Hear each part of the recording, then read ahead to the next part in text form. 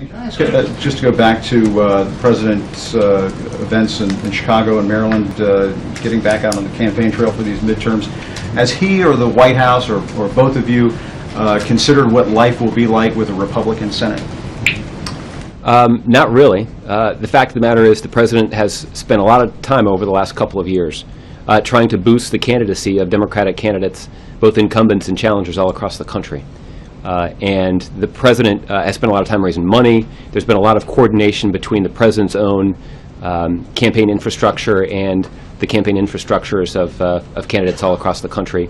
And we do anticipate that there will be significant benefits that can be transferred in the form of volunteer lists and other technology that was used to turn out votes in 2012 that can benefit candidates in 2014.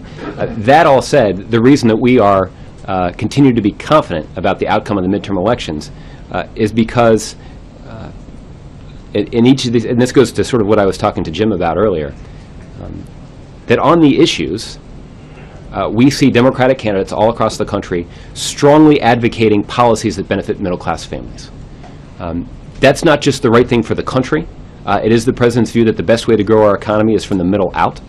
But that also happens to be an approach that is strongly supported by the vast majority of Americans. So as long as the more that we can have debates on the issues and discuss the priorities of the two candidates, that in this case there's a pretty clear choice between a whole slate of Democratic candidates that are fighting for middle-class families and a whole slate of Republican candidates that believe we should just offer greater tax cuts and benefits to those at the top with the expectation that it'll trickle down on everybody else.